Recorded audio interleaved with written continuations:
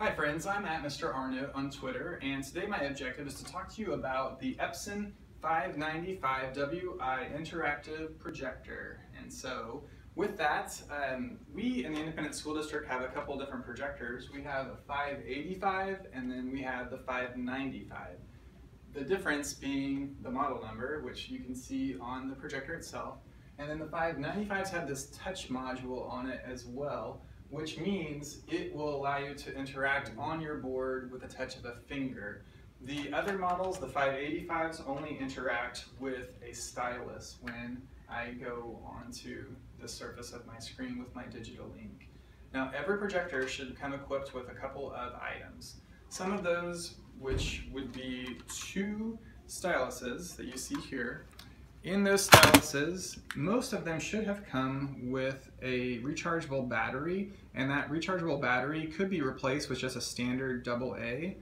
In most cases, we had a charging station for those batteries as well that should be somewhere around your room. There's also a nice little case that your styluses can fit in, which is magnetic, which might be on your board for you to stow those kinds of items. There's also a remote that should have come with it. Sometimes those remotes, when the installers have put them in, are going to be on top of the touch module because there's a nice little shelf area there. So you could also look by the teacher work area to try to find it. Now, the projector remote has a couple of items that I think are worthy of your time. When we look at our remote, at the bottom left, there's an AV mute button. When I click that AV mute button, it's going to turn my projector in a mute setting, and then I can go to lunch or just turn off the bulb so that I don't waste the bulb life. There's also a freeze button. If I wanted to freeze my screen, I could, so then I could do whatever else I need to do on my PC, like take my attendance, etc. The other one I'd like to turn your attention to for troubleshooting purposes is the menu button. When I click the menu button, I've got some options that come up on my screen.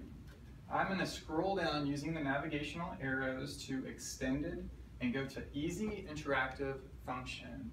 And you'll notice that there is a spot for auto calibration or manual calibration. In most cases, auto calibration is going to be just fine, and I found it to be very effective. But in certain weird scenarios, you might try manual calibration. Now, what I do is when I click Enter on auto calibration and tell it OK, it's going to calibrate the stream of light to the surface that it is projecting to, so that your device or your stylus will be tracking on the board like it's supposed to. So in some of those scenarios, like when you're trying to write and then the ink is just a little bit off, maybe an inch off, because I'm in a room with a classroom above me and there's lots of shaking going on, which could affect the placement of the projector, then you might have to go in and calibrate your actual projector. Then you can test it by going along your screen. This one seems to be tracking quite well, so I'm happy with its orientation. So there's the projector and its remote. When I go down on my screen, one of the most important areas is this little icon down here. Currently, I am in an annotation mode. When I'm in annotation mode, the stylus interacts like digital ink on the surface. If I click this little tool here, there are lots of other things and tools that I can use when I'm in that inking mode. I'm going to go ahead and erase everything so that we can just kind of start from scratch. Now there is a button for me to click to hide my tools. Those tools also exist on the other side of my board if it's appropriate for me to teach from this end. But going back, I also have a button for the angle at which you write. So if I am writing at a 45-degree angle, then I would keep it where it is here. If I want a perpendicular, because I am more of a 90-degree angle to the board as I write, then I can choose that particular button. The three buttons above here will indicate what the styluses are set to. So I have the yellow stylus right now. My yellow stylus is a red ink right now, or I could change it. Now it's changed to blue if I were to ink on my surface. There is also the finger on the 595 model, which is set to a highlighter right now, so I could use and interact just by touching the board with my finger. I also have the option to write with two at once. I could do two fingers at once, or I could do a stylus and a finger, or two styluses at once. Also, above that, we have the erase everything button. You would have to tell it yes to start with your new whiteboard skin.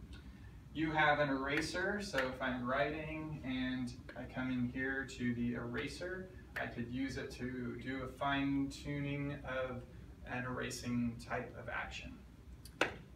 Above that, we have the other inking tools and a highlighter. If I click on the little arrow, I can adjust the thickness of my highlighter. Oh, and I actually clicked a different line. Oh, I'm set to the purple one. I'm going to go back to the yellow, and I'm going to go to a different thickness so that I have that thickness of highlighter. I can go to my line tool, and it has its own menu of items too. I can go to a thicker teal color if I wanted to write with my thicker teal color and use the palette that exists there. One of the really cool features of this projector, I think, is the skins button. When I click that skins button, I can go to a lined paper backdrop very easily and efficiently, or I could go to my graph paper as well to plot my points and do whatever it is I need to do.